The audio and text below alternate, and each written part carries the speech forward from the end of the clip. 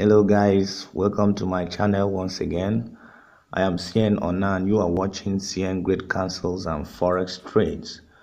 In today's video, we are going to talk about how to identify the trend of a market like a pro. And we are using boom and crash market as case studies. Actually, this is a requested video, and I like keeping to my words, to my promises, and this channel is actually ready to provide you not just with profitable strategies, but also tips and counsels on how you can become a successful trader.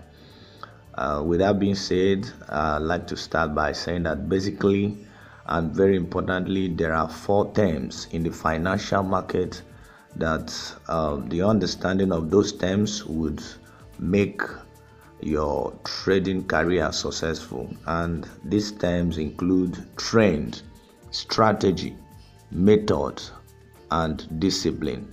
But today we are talking about trend, okay? However, if you want me to make a video that would cover those 4 basic things, then do let me know in the comment section below, and I will gladly make such video. Now, today talking about trend. Trend is simply the dominant direction of the market. Basically, we have 2 dominant directions of the market, that is uptrend and downtrend. The third being choppy, which is directionless but moves within a range. Now, if the market is in an uptrend, a trader should be looking for a buy opportunity. And if the market is in a downtrend, you should be looking for a sell opportunity, a potential sell opportunity. However, you have one of 3 options of either looking for a sell opportunity, a buy opportunity, or staying away from the market if the market is choppy or if the market is a ranging market.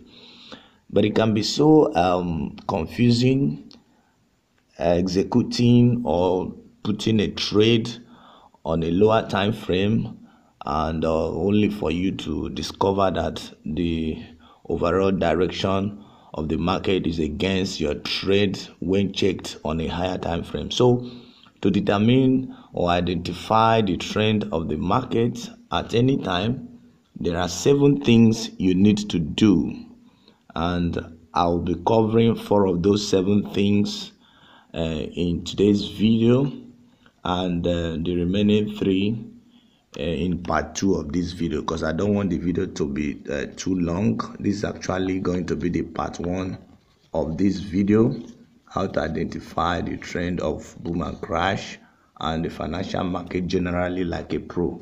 So I'm going to cover 4 of those 7 things you need to do in this first video, and then in the part 2 of the video I will take on the remaining 3.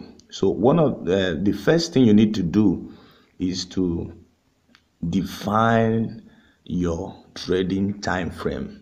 To identify the trend of the market at any time, you need to define your trading time frame. And this is basically to avoid getting confused as to whether you should buy or sell, or as to whether really the market is in an uptrend or downtrend. You need to define your trading time frame depending on your trading style. Obviously, if you are a swing trader, you really do not have much business with smaller time frame. You only switch to lower time frames to look for areas of value to execute your trade after analyzing and seeing the bigger picture and direction of the market on higher time frames like weekly, daily, or 4 hours time frame. Conversely, if you are a an intraday trader or a scalper who only stays in the market for about 5 to 15 minutes, then you don't really have much business with higher time frames. Your analysis can start from 1 hour time frame down, but pay more attention to 15 minutes down. Okay, that is number one. Number two is that you should use a proper zoom level. Okay, the second thing you need to know is that you should use a proper zoom level. Using a proper zoom level gives you a better picture of the market and also helps you to maintain a consistent number of bars or candlesticks on your chart, and that also helps you to identify the trend easily. Although this largely depends on the strategy you are using, but I strongly recommend that you use a zoom level that does not give you a micro view of the market, and at the same time it doesn't give you an extravagant view of the market. Personally, I use the first 3 zoom levels. Okay, MT5 has 5 zoom levels on Android phones. Okay, I basically use the first 3 zoom levels, but especially the 3rd zoom level. Now, a lot of traders get confused, and it's one of the most asked questions: what is the zoom level for this strategy and all that? And sometimes when you tell traders to use a particular zoom level, they get confused. When they say zoom out, they don't know the difference between zooming out and zooming in. Now, let me show you. Look at the chart now. This is when you zoom out. When you zoom out, the bars or the candlesticks becomes tiny, smaller. Okay, this is zoom out. I've zoomed out completely as it is now. So this is zoom in. Okay, zoom in, okay, zoom out. Okay, so this is the first zoom level. Now, this is when you zoom out completely, the candlesticks become smaller. This is the first zoom level. Now, when you zoom in once this way, this is second zoom level, and when you zoom in second time, this is the 3rd zoom level. So I basically use the first 3 zoom levels, okay, but especially this particular one, the 3rd zoom level, because most of my strategies are in line with it. Okay, it gives me a proper confirmation, and that's why I use it. Okay, so that's the number 2 thing you need to do to identify the trend of the market at any point in time, using a proper zoom level. Now, the 3rd thing you need to do is that you should determine the position and direction of the market. Now, the current position of the market is very, very important, and this also helps you to know if the market has the potential of continuing in its current direction or not. Here, you need to know, for instance, bull market. Is it at the oversold level, or is it at the overbought level? Okay, again, the zoom level really matters here to be able to identify the position of the market. Now, here is a tip for this number. Okay, whatever goes up must come down, and whatever goes down must come up. Now, for boom market, this is boom. Okay, now the predominant direction of boom market is bearish. Okay, boom market is supposed to be bearish. I don't know if you understand that. Now, what takes boom market down? Okay, from the overbought to the oversold, from the overbought to the oversold, what takes it down is trend, and what takes it up from the oversold to the overbought is spikes. Okay, this is trend. The red candles for the boom market is the trend going down. So it is trend that takes it down, then it is spike that takes it up. Okay, it is spike that takes it up. That is it. Then for crash market, which is predominantly bullish, it is trend that takes it up while crash takes it down. Now let's check the crash market. This is crash 1000. Okay, this is trending now. Okay, it is trend that takes it up, but it is crash. This red candlestick is a crash. It is crash that brings it down. Okay, so whatever goes up must come down, and you have to take that. Okay, now the fourth thing you need to do, which is the last for this video for today, we're going to continue with the part 2 of it because I don't want the video to be that long. Okay, it's getting long already.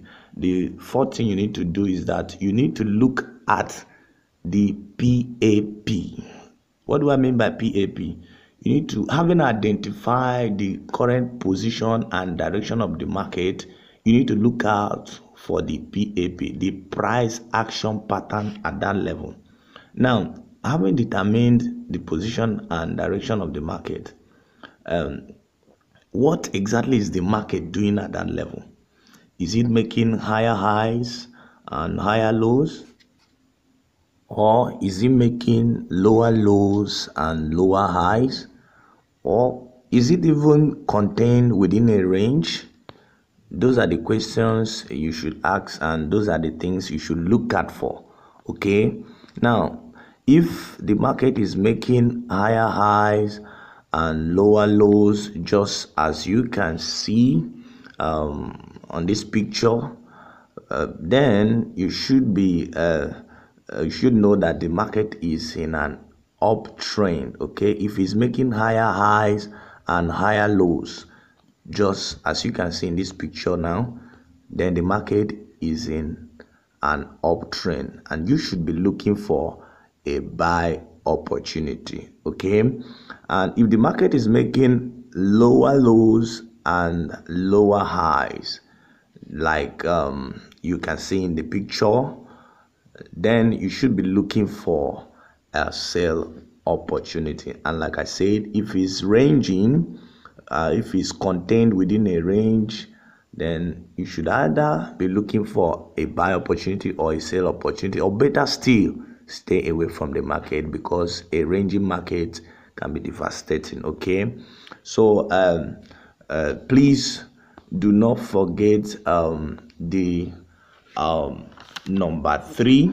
Okay, I did say that you should determine the position and direction of the market. Okay, the position and direction of the market is very, very, very important, and the zoom level matters a lot, because if you, for instance, let's check boom 1000. Okay, is currently okay at all zoom level. It is at the overbought level. Okay, it is at the overbought level. But let's check other markets to explain something. Okay, this is boom 500 now. Okay, let me show you what I mean. The position and direction of the market at any instant. I just want to show you this before we call it a day for today. Now this is zoom out. I zoomed out completely. Now look at the current position of the market at this zoom level. Okay, this is the current position. Now look at what will happen if I zoom in once. Okay, I zoomed in once and it's already at the oversold level, close to the oversold level. Now let's zoom in twice. Okay, zooming in twice is still approaching the oversold level. Now zoom again. Do you understand now that the position of the market is changing? It's changing. So that is why you really need to make proper use of a proper zoom level, so that you get the correct picture of the market. Okay, with that being said, let's just take a recap of the 4 things you need to do, I did say that to identify the trend of the market at any point in time, you need to define your trading time frame. Secondly, you need to use a proper zoom level. Thirdly, you need to determine the position and direction of the market.